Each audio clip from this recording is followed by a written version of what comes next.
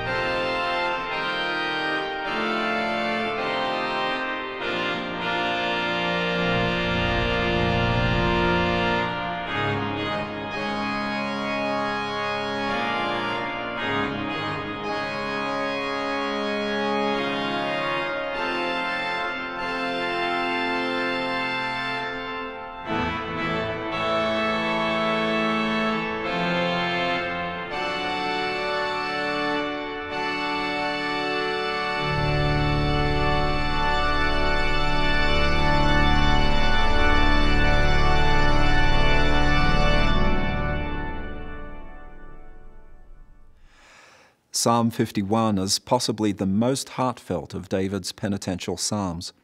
It's not just about sorrow for sin in general. It is reportedly about sorrow for one of David's particularly weighty sins.